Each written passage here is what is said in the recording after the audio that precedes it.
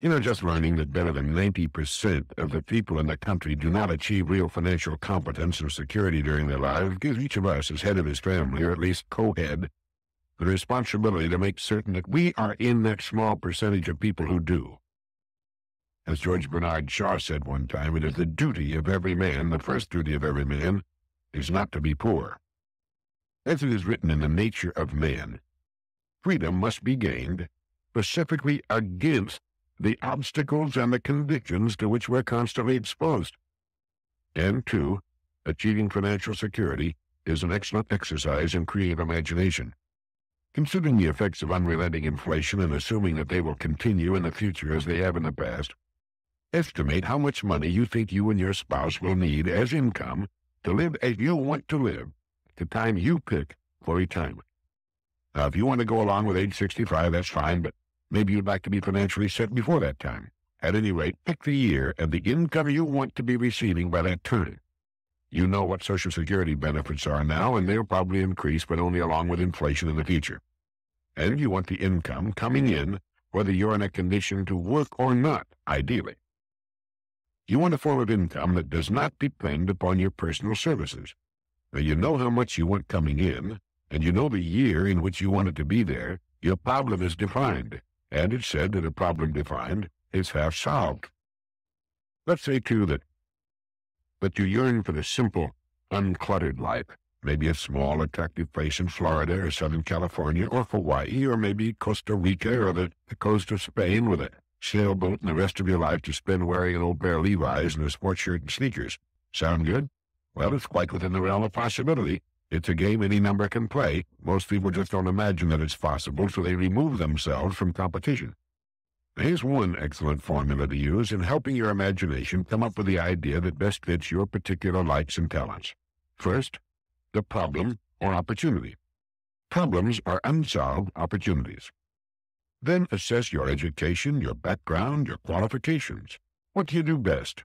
You may want to go right on doing it, but at the same time invest your money in something calculated to give you excellent prospects for growth. As our friend suggests in his book, Squeeze the Ego Until It Grins, you might want to invest in good real estate, perhaps Florida real estate. Then when you're ready to retire, you can live off your income and just watch your investments. See, with $10,000, you can leverage, $50,000, maybe $100,000 in real estate. When it grows to $100,000, you can leverage maybe $1 million or $500,000. With $1 million, you can leverage $10 million. If you're not interested in real estate, remember that each year, most people spend 90% or more of their income on products and services. The country's business firms do the same thing. What can you do to earn enough out of all of those many billions of dollars spent every month to live the way you and your spouse want to live? Set aside an hour a day to invest in solving your future financial needs. I recently visited a friend who lives in a beautiful home in Fort Lauderdale, Florida. He brought out a dozen fine and large, beautiful color photographs of his home and grounds, shots from every angle. There were aerial views showing his home situated on the waterway.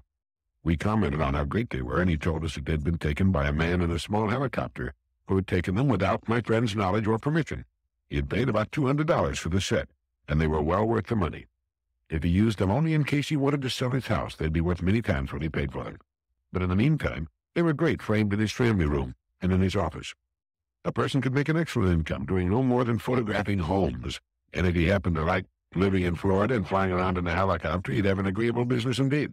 It was an imaginative and successful enterprise for a person who likes and is good at photography. Actually, the photographer could be hired while the entrepreneur simply called on the owners of the homes and sold the sets of pictures. But there are thousands of ideas just as good and not nearly so imaginative. Opportunities go with problems. Violent crimes have increased more than 90% in the last 5 years. Violent juvenile crimes have increased 167% in the last 10 years, according to an article from the Los Angeles Times Service written by David Shaw and Bill Hazlett. We all are sickened by what we read every day in the papers and see on television. What can we do about it? Well, there isn't much the average family can do to change the national situation, other than lead honest and exemplary lives themselves.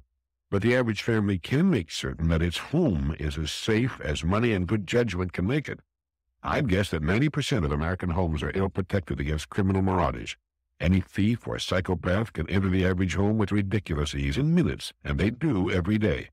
And that's because practically all builders put cheap junk where there should be excellent first-class hardware on doors and windows.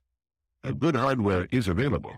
You can find it on the really fine, expensive, custom-built home, but most people don't know about it. Practically all families can afford and would gladly pay for such hardware if someone would bring it to their homes and show it to them, displayed perhaps in an attractive case, along with a sales book showing the rate of increase of crime in the country, with newspaper clippings of robberies, rapes, and murders going on every day.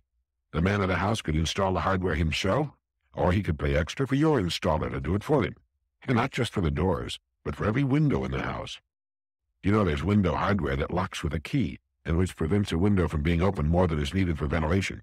As soon as the would-be intruder finds it difficult to enter, as soon as he realizes he's up against first-class preventive hardware instead of the dime-store junk he's used to, you'll move on to easier pickings. Such hardware could be sold in any sizable community. In order to get it from my own home, I had to go to a great deal of trouble, do extensive research, make a couple of trips, and make dozens of phone calls. Whatever it is you have a knack for, or like very much to do, there's a way to turn it to substantial profit and financial independence. But it takes something that not one person in 1,000 will seriously tackle. It takes thought, time set aside for serious thought. Judge Learned Hand once wrote, "That we never see, save through a glass darkly, and that at long last we shall succeed only so far as we continue to undertake the intolerable labor of thought, that most distasteful of all our activities. But hard as it is, distasteful as it may be, we need only do it until we've solved our own particular problem, and we solve our own particular problem by being of service to others. They have everything we want, and will gladly share it with us, as we've said before, if we'll help them solve their problems. As we mature in our adult lives, our income should meet our thoughtful requirements. By establishing quality and simplicity as the guidelines of our lives, the income necessary to live a very good, full life can be surprisingly small. It should meet our qualifications, whatever they are, and that's our business. And any person can see to it that he has the income he wants all the years of his life and lives where he would like most to live. The number of business executives and managers who wind up behind the financial 8-ball should be something of a source of amazement to us all. They are professional problem solvers who find they can't solve one of life's most important problems. They're usually good organizers, good leaders, good thinkers, and decision-makers. At least they're supposed to be. And when they find themselves living marginal lives on incomes representing only the barest fraction of what they're used to, they should be able to come up with the appropriate answers to their problems. If necessary, they can organize an entirely new business firm, providing some sort of needed product or service. With their experience and training, with all that time on their hands, such an endeavor should have every chance of success. However, should it fail, they'll probably be no worse off than before, and they can try again. It will also give them something exciting to fill their time, keep them in the swim of things. You know, Henry Ford was pushing 50 when he got started in the automobile business. A friend of mine started a brand new company when he was 65 and watched it grow during his lifetime to a $300 million a year institution. In fact, following retirement, it's quite possible for a person to do much better than he did during his regular working career. Today, millions live in crowded, crime-ridden, polluted cities only because of habit and the failure to use their imaginations. You'll hear people say, but what if everybody suddenly pulled up stakes and took off to some sunny, agreeable place to live? That's a ridiculous comment. The fact is that not everybody will. Everybody can, but everybody won't. If more people would, we'd see a more rapid decentralization of industry and a resulting better distribution of what's now a fairly stable population. The big, ugly cities grew on old trade routes at a time when transportation was limited to water and surface, mostly wagon and then rail transportation. Today, with air and truck transportation what it is, only a few major heavy industries remain near deep-water ports and near supplies of cheap fuel for power. The best estimates today indicate that all known reserves of fossil fuels will be depleted in 150 years, with the fusion process now only a matter of time, and with the deuterium supplies and seawater good for at least 1 billion years at a fraction of the present cost of coal and oil, and with practically no dangerous waste products, we're on the brink of a world revolution of ample power for all of the world's peoples. Moreover, with decentralization of our population away from the crowded cities, we live on 2% of the land, most of us, The industries and businesses which remain can transform those cities into clean, beautiful places in which to live. If you're interested in what can be done to make ugly cities beautiful, send for a marvelous lecture by Victor Gruen entitled Downfall and Rebirth of City Cores on Both Sides of the Atlantic. Gruen has a plan for redeveloping cities that won him the prize for architecture of the city of Vienna. He says on both sides of the Atlantic, and in fact in all nations of the world, we're presently hell-bent on destroying the environmental qualities of our cities, on spreading them out endlessly into thinly populated suburban regions, and in doing so, destroying every chance for vital, dynamic, multifunctional, meaningful centers. We have succeeded in making the urban environment unlivable and unworkable. We've converted suburban regions into ghettos of sterility and boredom, and in the process, we've destroyed millions of acres of prime agricultural land and natural landscape.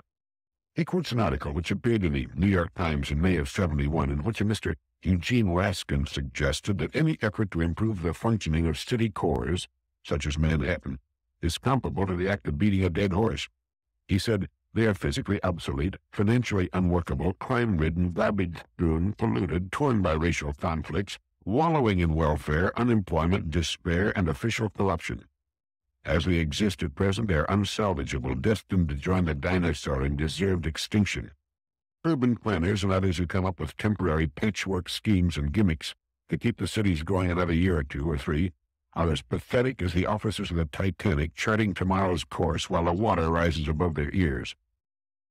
Those who live in big city areas, who are in good financial situations, make tremendous sacrifices. They have to tolerate unbreathable air, undrinkable water, involuntary waste of time, public insecurity, filthy streets, and the complete severance of any contact with the expressions of nature, and fear for their lives and property. Yet in 10 years' time, it is now forecast that 73% of the total population will live in large cities or their environs. The number of cities with over 1 million inhabitants grows every year and now amounts to a total of 131. The number of those which have populations of between 5 and 10 million is impressive. On the basis of quantitative criteria, the city has never been so successful in the entire history of mankind. On the basis of qualitative criteria, however, the cities of our time are a disastrous failure. No wonder then, Victor Gruen writes, that everybody wants to escape the densely built-up core areas. The mass use of the automobile, growing incomes, shortened working hours, and extended leisure time encourage the mass flight and make it possible. But just because it is a mass flight, it is also a futile one. Those who want to settle in a lovely countryside must find out, much to their bewilderment, that once that hundreds of thousands of others who are also filled with the same desire have settled, there is no lovely countryside left. And Victor Gruen goes on to point out how city cores can be redeveloped, and the countryside can remain beautiful. You can get his entire lecture by just sending $1 to the Victor Gruen Foundation for Environmental Planning, 315 North Beverly Glen Boulevard, Los Angeles, California, 90024. But our remaining in such environments will not help them. As Lewis Mumford suggested, each one of us, as long as life stirs in him, may play a part in extricating himself from the power system by asserting his primacy as a person in quiet acts of mental or physical withdrawal. We can beat the problem through that most distasteful of all our activities, the intolerable labor of thought. Thinking with a definite purpose is or should be different from random casual thinking. When you're trying to solve a specific problem, the mind and its largely mysterious powers must be disciplined, directed. During the hour you set aside for thinking, have your major goal before you, written at the top of the page of a sheet of paper. Now the mind has to cease its idle playing in the fields and get in the harness and go to work. It must come up with possible solutions to the problem at work. It is the transfer agent that must deliver us from where we are to where we've decided we want to be. That may not involve a physical move from one point to another, or it well may. Researchers at UCLA found that for all practical purposes, it appears that the reach of the mind is infinite.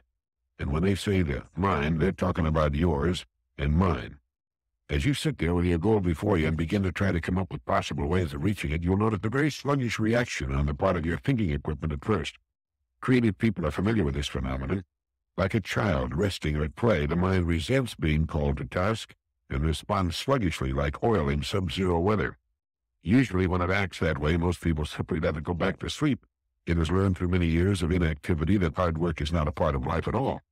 Here it's important that you stay with it. Like doing push-ups for the first time, not much happens, and the results are disappointing, if not embarrassing. But daily effort soon finds us doing with ease what was at first difficult and awkward.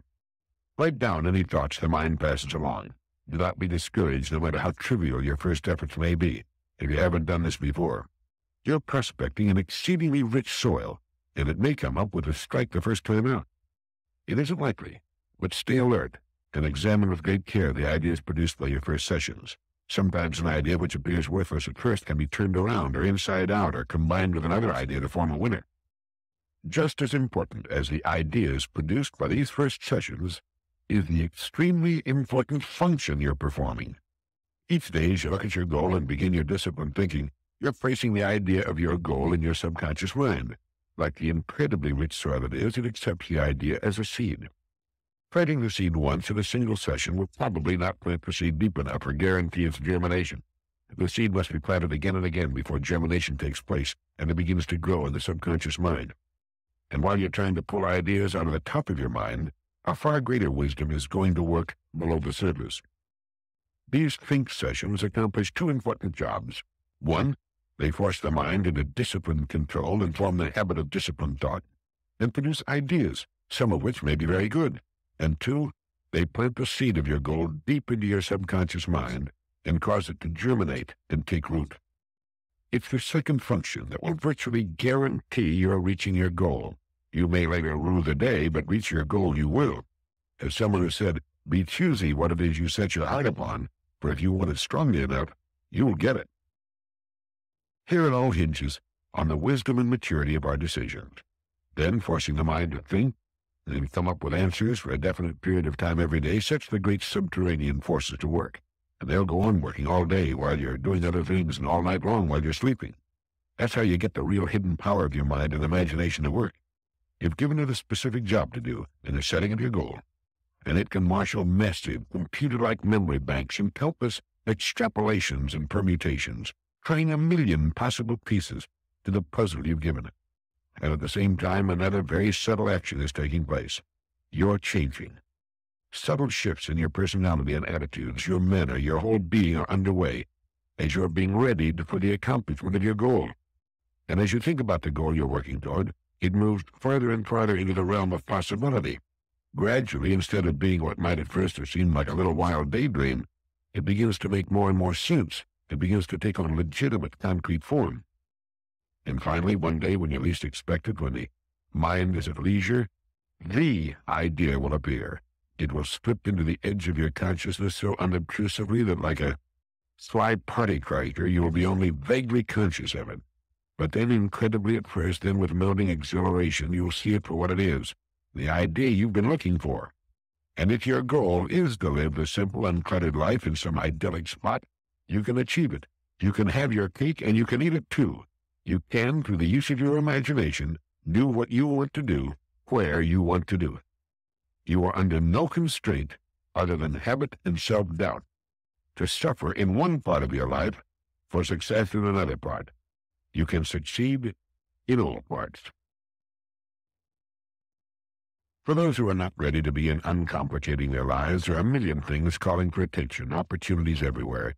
Every listing in the yellow pages of the telephone directory represents a business opportunity because not one of the businesses listed is being operated as well as it can be, as it may one day be operated.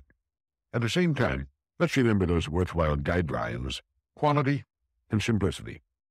It's really quite surprising what we can do without and still live a richly satisfying life. We've been engaged for some time now in a natural debauch of senseless consumerism in this country. Just as we eat twice what we need for good health, we often purchase twice what we need in the way of things which end by owning us, tying us down, worrying us as we try to maintain or keep from losing them in one way or another. I think what we're seeking is freedom. Freedom from things, as well as the opinions of others. It's amazing how people love to complicate their lives. Several years ago, a friend of mine played a trick on his wife that changed her life and his too. Over the years, his wife had formed the habit, and it's an easy one to form for a man or a woman, of shouting at the children in the morning as he tried to head them off to school. She screamed at them to get up and get dressed, to come to breakfast, to get ready for school, to catch the bus. It was a scene no doubt duplicated in thousands, perhaps millions of homes every morning. But it left my friend John, his wife, and the children pretty badly shaken every morning, with nerves jangling and a great desire to get as far from that house as possible in the shortest possible time. Each morning, John found himself heaving a sigh of relief as he left the wild confusion and noise of his home for the relative quiet of the drive to the office. And on one such drive, he got an idea that he felt might help subdue somewhat the nerve-shattering cacophony of his mornings. So the next morning, without his wife's knowledge, John hid a tape recorder and microphone in the kitchen with the volume turned up. All through the frenetic tableau of shouting and imprecations, the silent machine recorded every word, every sound. Then, when the children had gone off and his wife was sitting limply in her chair with a cup of coffee, getting her breath back from her morning drill master duties, John played it back to her. For a few moments, his wife looked at him in curious amazement. Then she suddenly realized that the strident, shouting, barking, unhappy voice was her own. For the first time, she heard herself as she sounded each morning to her husband and children. Her face flamed with wounded embarrassment as the awful sound of her own voice again filled the kitchen. And long before it was over, she had put her head in her arms and was crying her heart out. John turned off the tape recorder and put his arm around her. And when she raised her tear-streaked face to look at him, it was filled with resolve, and she said quietly, "John, I'll never make another sound like that as long as I live."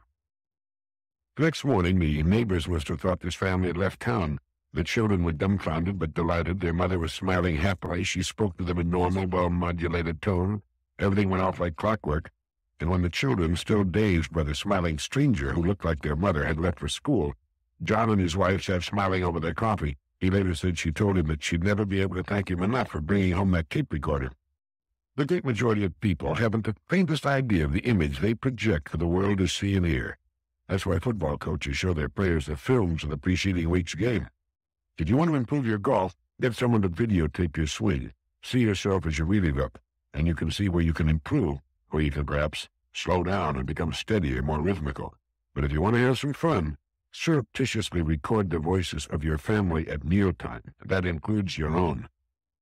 You'll all find it a very interesting experience, and it can be hilariously funny. Some time back, Thomas J. Fleming wrote a piece for Life magazine that had to do with an interview he had with Dr. Frederick J. Godet, director of the Laboratory of Psychological Studies at Stevens Institute of Technology. Dr. Godet is an expert on labor problems and absenteeism. Through his studies, it seems that Dr. Godet has become intimately familiar with germs, their oddities and strange habits. He discovered, for example, that germs can feel and act. He said studies showed germs can tell one day of the week from another. They're aware of payroll accounting procedures and can even tell if an employee is happy or not, or if a boss is a kind or mean person. The doctor learned all of this while working on the problem of absenteeism, which costs the nation something in the neighborhood of $7 billion a year. It was discovered, for example, that while humans work a 5-day week with the weekend off, germs work just the reverse. Thursdays and Fridays are virtually germ-free days in industry, but the germs really go to work over the weekend and lay low hundreds of thousands of employees who don't show up on Monday. Yet in certain companies, the germs lay low on Thursdays, but go after the employees on Fridays. It was found that these companies paid on Thursday instead of Friday. Another curious fact was noted. Companies with liberal payment policies for absences due to illness had a 50% higher illness rate than companies with restricted sick leave policies. It was also discovered that germs head for the hills when management begins doing some serious research into the cause of illness, and that new employees, on a 6-month probationary period, were virtually left alone by germs. But as soon as they were permanently hired, with their jobs secure and their psyches well adjusted to company routine, the germs suddenly attacked at the same rate that they attacked old-timers in the company. And it was found that germs are passionately attracted to departments and companies with tough bosses constantly breathing down the necks of employees. One large company found that the absences due to illness varied from 2% to 17%, depending upon the type of boss. Dr. Godet also discovered that there's a certain type of person to whom germs are particularly attracted. They're people who are defensive, suspicious, and somewhat hostile. They're usually not well liked by their supervisors, and they reciprocate this dislike. They don't make friends easily and are regarded as loners. It's amazing how often they get sick. On the other hand, Germs seem to avoid the sort who make friends easily, are outward-going and capable of numerous emotional attachments. These are the people you can depend upon to show up on Monday mornings. They seem to have a built-in germ repellent. And the doctor recommends that we have all-star games, Christmas, New Year's, the World Series, and national elections only on weekends. We know germs are active on weekends, so we have nothing to lose. And it seems that if a company will do a little research into the activities of its germs and the sort of people it has in management positions, it might increase its productivity considerably. Here's a wonderful way to avoid an argument. Simply ask questions. Instead of jumping in and disagreeing before you know any more about the subject under discussion in the other party, ask the other person to state his case specifically and to define his terms. People who like to argue and will at the gap of a word on any subject are people who enjoy ruffling the feelings of others. Willis Sloane once wrote an article entitled "Arguments Don't Win Friends," in which he points out that arguments are useless and largely ridiculous. They're more a matter of temper than temperate conversation and discussion. Subjects such as politics and religion can almost always provoke an argument. Racial prejudices can bring forth the most ridiculous statements in the form of arguments for or against certain practices. But if you'll apply this rule, to make your opponent be specific about some point you know backward and forward, you may avoid a foolish and endless, where nobody wins kind of argument. I've found that an argument like a potential highway accident can generally be spotted from some distance away, and it can be avoided the same way. Slow down and approach with caution. In conversation, as in your car, the worst danger is speed. It's pretty hard to get seriously hurt going 10 miles an hour, and you can avoid a serious argument that could lead to a lot of heartache by just being extremely careful when you come upon a situation that's likely to erupt into a serious argument. If someone makes a statement that you feel is wrong or ridiculous, you should not remain silent. As you feel the adrenaline pumping into your system, instead of jumping on the other person with both feet, just ask, "Why do you say that?" If you get another absurd generalization, ask, "Would you mind being specific about that?" Ask questions such as why. How do you know? Instead of trying to prove your opponent wrong, make him prove himself right or discredit himself, which he will promptly do if he's skating on thin ice. Put the burden of proof where it belongs, on the shoulders of the person who started it. Then you can sit back calmly and enjoy yourself while he gets in over his head, flounders in the swamp for a while, and finally tries to change the subject. No argument, and he won't be so quick to start another one the next time. Robert McNamara, one of the nation's top executives, asks why, whenever something is proposed, even if he is immediately against the proposal, he wants all the facts. Perhaps he's been wrong about it, and if he's right, he forces the person making the proposal to prove its merit. And no one can even guess at the number of families living between arguments in a state of unnecessary and uneasy truce. Since it takes two to argue, let's make sure we're not one of them. All we need say is, "Why do you say that?" Or, exactly what do you mean by what you just said? Where is your proof? Keep the ball and the pressure on the person who is driving recklessly. It works like a charm, and you come out of it looking professional, wise, and level-headed. Thank you.